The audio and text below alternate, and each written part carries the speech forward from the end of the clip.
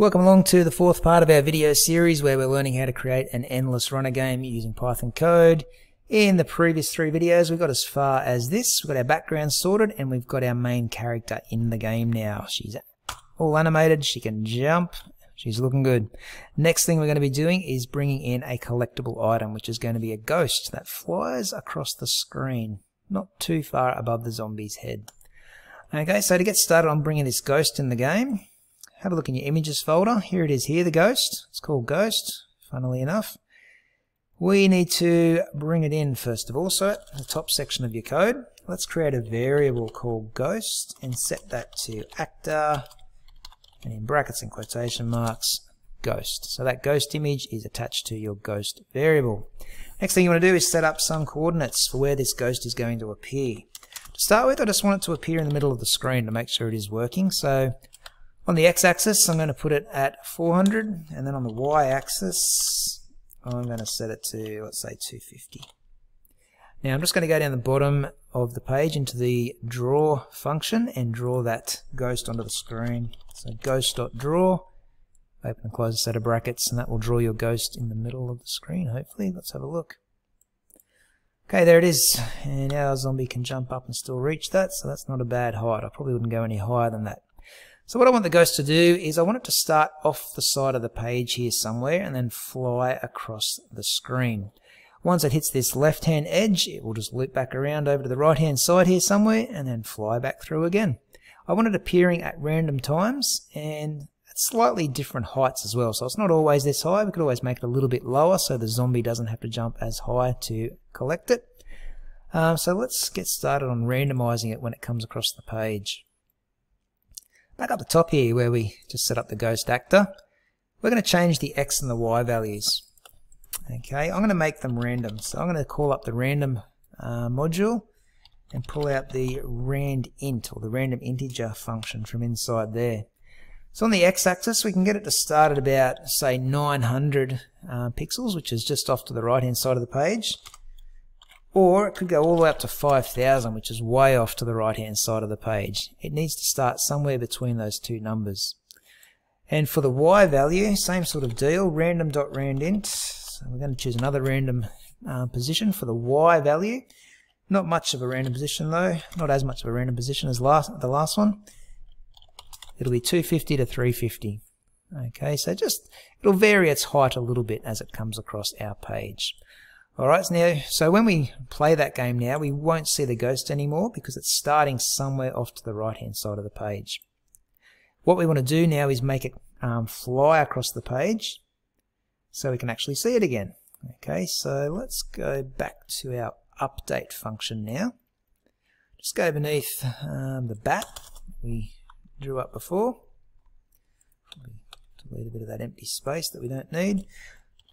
I'm going to put in a comment that says ghost. And first of all, let's get it moving across the screen. So ghost.x. And we'll set that equal to ghost.x -5. Let's test it. I think that will get it moving. Okay, so it does start off the right hand side of the screen somewhere, anywhere between 900 and 5,000 pixels. Flies across the screen. That's as far as he goes so far. He's just going to keep flying to the left there, somewhere off in the unknowns of our game. What we want to get him to do now is stop moving when he hits that left-hand edge of the page and then go back to the right-hand side and fly back across. Before I do that, I might just tidy up this bit of code here. Remember, we can shorten this. So instead of ghost.x equals ghost.x -5, let's make it ghost.x -= 5. It just shortens the code. I actually think we did that, yeah, up here. We could have fixed this up in the previous video, which I didn't, so let's do that quickly now. Where we've got zombie.y equals zombie.y plus velocity, change it. Zombie.y plus equals velocity. And for velocity equals velocity plus gravity, velocity plus equals gravity. Just a better way to write your code. Anyway, that was something we should have done in the last video. Back down here to the ghost now. So I've got our ghost moving across the page. The next thing we are going to do, as I said, is if it hits that left-hand edge or just past it, then we want to return it to the right-hand side of the page. So if our ghost.x is less than, say, -50, that's just off the left-hand side of our page, then we'll change its coordinates. Oops, ghost.x and ghost.y will be equal to what we had up the top before, just those random integers. Where is it? These ones here. I'll probably copy and paste those two lines actually, so I'll just copy and paste them from there. So it'll be ghost.x equals random integer somewhere between 900 and 5000 again. It's back to where it started. And the y will be anywhere between 250 and 350 pixels. Let's give that a test run. Okay, so we'll just have to wait a moment for our ghost to come across the screen. No doubt this will take forever while I'm testing it. Okay, so when it hits -50, which is probably just off to the left-hand side of the screen here, it should flick back around to a random location over on the right, and then fly back across the screen very shortly. So just give it a moment, and hopefully you'll see another ghost. There it is. So our ghost is working nicely. What we want to do now is get some points when we hit that ghost. Okay, so I might put in a few comments here. Move the ghost across the screen. Is that one? And this if statement is when the ghost hits the left side of the screen, move it back over to the right to fly across again. Alright, so let's put in another comment here that just says when the zombie and the ghost collide. Okay, so when they collide, what we want to do is basically this again. We want the ghost to disappear off the right hand side somewhere and eventually fly back across. But not only that, we also want to play a sound, and we also want to give ourselves a score. So let's start with the sounds, I reckon. So we'll do an if statement. If our zombie.collide rect, and then in brackets, what's it colliding with? It's colliding with the ghost. So if our zombie collides with the ghost, put a colon, what do we want it to do? First of all, sounds. In my sounds folder here, I've got a sound called collect. We're collecting the ghost basically, so let's bring that in. So it's sounds.collect.play. I'll just play a little beep sound to show we've collected the ghost and earned ourselves some points. From there, once we've played that sound, we want to reset the ghost's position off to the right hand side of the page. So copy and paste those two lines back in to move it off to the right hand side somewhere. We won't worry about the score just yet, that's coming in a moment. Let's just test this out to make sure we can collect the zombie and hear a little sound. Okay, hopefully it won't take too long to come across the screen. Here we go. Okay, that looks good, so that's working well. And another another ghost would come out. There we go, do the same thing. So that's working well. Now to get this score working, we're going to need to go back up the top here, outside the update function. And I better put in a comment that says create game variables. And we'll make a variable called score and set it to 0. Okay, when the game starts, our score will be set to 0. Now, when the ghost and the zombie collide, we want to get 5 points. So we just write score equals score plus 5. Takes our current score and adds 5 to it. A better way to write that would be score plus equals 5. We could test that now, but we don't have the score actually drawn up on the screen yet. And watch the error we get here. You should be starting to get used to some of these errors. Just wait for me to hit a ghost and you'll see the error that I get. Okay, it says we've got a local variable score reference before assignment. That just means we need to make this variable score a global variable. Okay, so up here we've got global velocity, stick a comma after that, and we're going to write score. That means we can now update the score inside this function. We can access it here, and we can access it down here now. Okay, so when we hit the ghost, we will get 5 points now. Let's display that score on the screen. So I need you to go down the bottom section to the draw bit.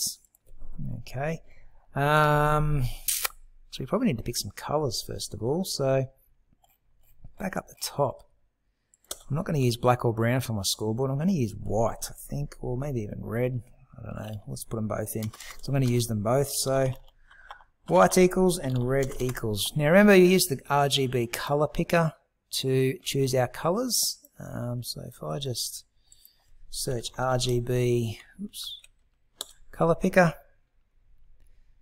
this is a great little feature in Google where you can just go and click on a color and it will give you the RGB code that you need to code up particular colors. So for the red color I want to use today, it's going to be 212, 47, 47.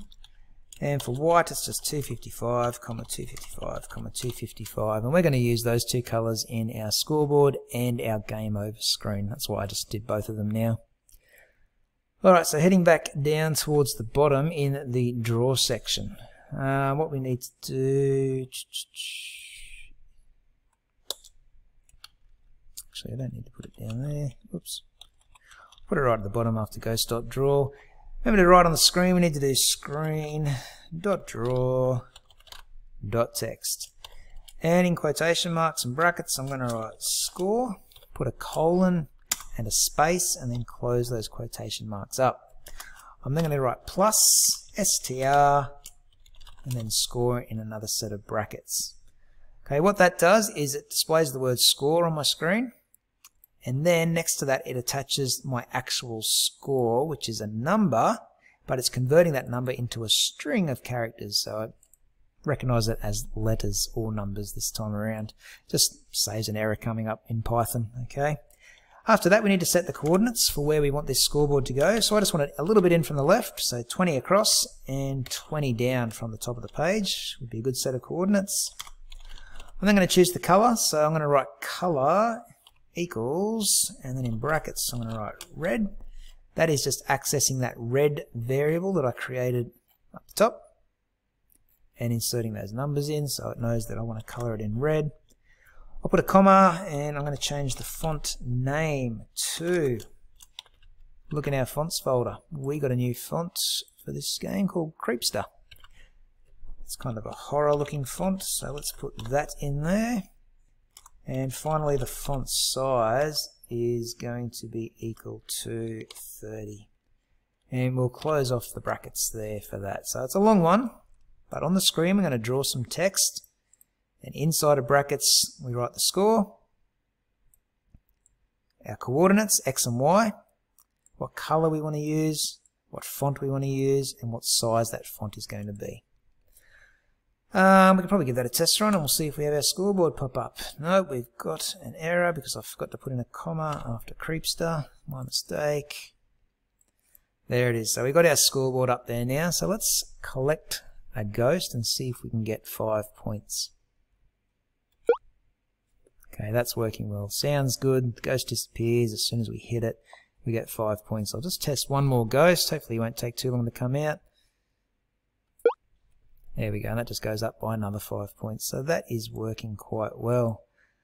That's probably all we need to do in this video. So we've got the ghost working, we've got the scoreboard working well. We haven't got too much to go. In the next video, what I'm going to do is I'm going to get some obstacles in. So I've got these little spikes that are going to come across the screen, and it's the zombie's job to jump over them and not get hit by them. Okay, so I will catch you in that next video where we start making obstacles.